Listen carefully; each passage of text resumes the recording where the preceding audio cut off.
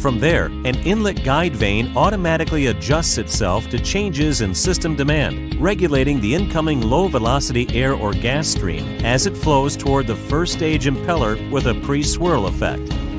As the low-velocity air or gas stream flows into the first stage stainless steel impeller at the inducer, centrifugal force directs its flow to the trailing edge. From there, the accelerated air or gas stream flows from the first stage impeller to a radial diffuser, which converts the air's high velocity into static pressure before the heated air enters the scroll casing. To ensure perfect aerodynamics, FS Elliott will custom design both the backward-leaning impeller and radial diffuser for your specific application. With each stage of compression, the air or gas temperature rises, pressure increases, and volume decreases.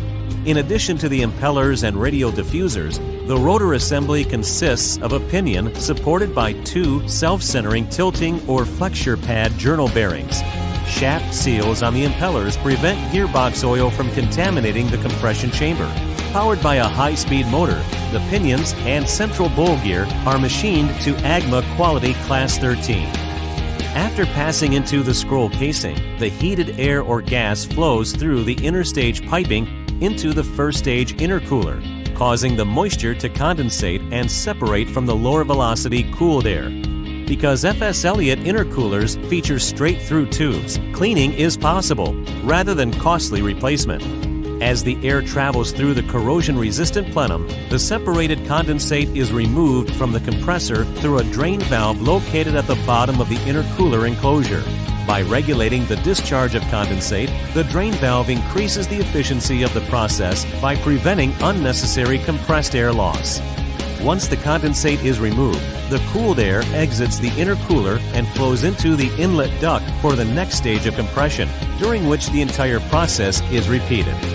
The compressed air or gas then moves to the aftercooler, where it's cooled and any remaining moisture is removed.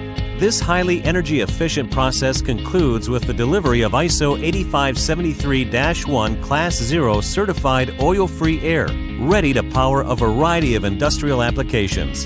Depending on the number of stages within the configuration, discharge pressure can reach a maximum of 350 psi-G or 23 bar-G. Whether your application calls for a hard-working industrial compressor package or an engineered